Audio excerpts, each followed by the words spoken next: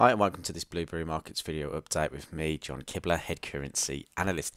In this video, I'm going to be taking you through how I took a dollar Swiss short this morning and why I took the dollar Swiss short this morning. And if you're watching this on YouTube, please give this a thumbs up and a like if you learned something new. Also, subscribe to the YouTube channel for more videos, okay? If you're watching this on TradingView as well, comment below and follow us on TradingView for more. Okay, so in this video, I'm going to be breaking down dollar Swiss. So I'm just going to go to the weekly chart and just show you what's happening on dollar Swiss. And you can see that the market has pushed back into this key resistance zone up around about the 10100 area. Okay, and what we expected was a little bit of dollar weakness to come into play at the start of the week. So we were looking for short opportunities on dollar Swiss. Now, going down to the daily chart, we can see that yesterday we finished bearish off the resistance. This gives us an opportunity to look for short opportunities going into the next day. So just jumping down again to the 4-hour time frame, again using those time frame correlation techniques, we're looking at the market has formed a double top pattern up at that key resistance level. Now, what we expected was the market to break through, close below this level and continue lower. Now, we did get that slightly yesterday, but we wanted to see another follow through, another lower low, lower close to confirm that this market is actually moving to the downside. And what we're seeing at the minute was the fact that the market could actually trade back within the double top area. So last night we looked at the fact that what would happen in the Asian session. Okay, so in the Asia session last night, we saw the market just slowly creep higher, and this is a really good thing because when we're looking at the day momentum to continue the next day, if the market in the Asia session has moved opposite, typically what we see is the European session come in and take over and send the market the other way.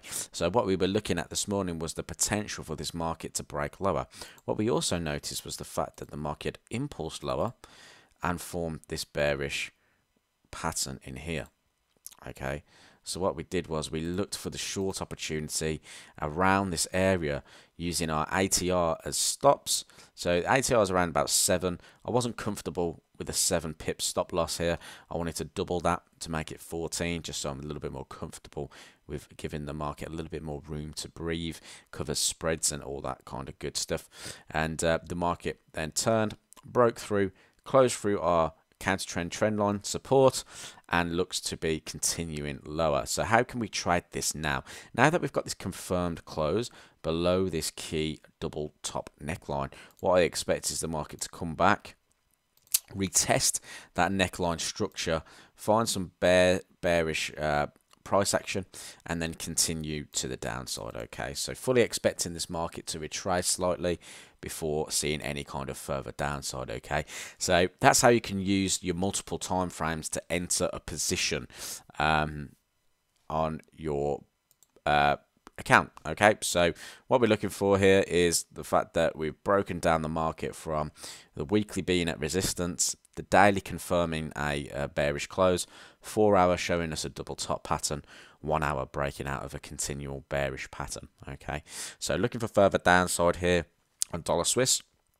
Also, if you're a moving average trader as well, you'll be nice to see that the fact that we traded back within our moving averages and the market continued lower. Okay, so again, you can look for something similar, the market pulling back, retesting the mean averages and continuing to the downside. Okay, hope you enjoyed this video update. It's been John Kibler, Head Currency Analyst at Blueberry Markets.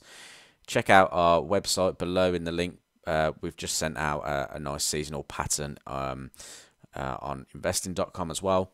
Go check that out. Follow us on Telegram for more updates. Also, please give this video a thumbs up if you learned something new, and subscribe to our YouTube channel for more updates also.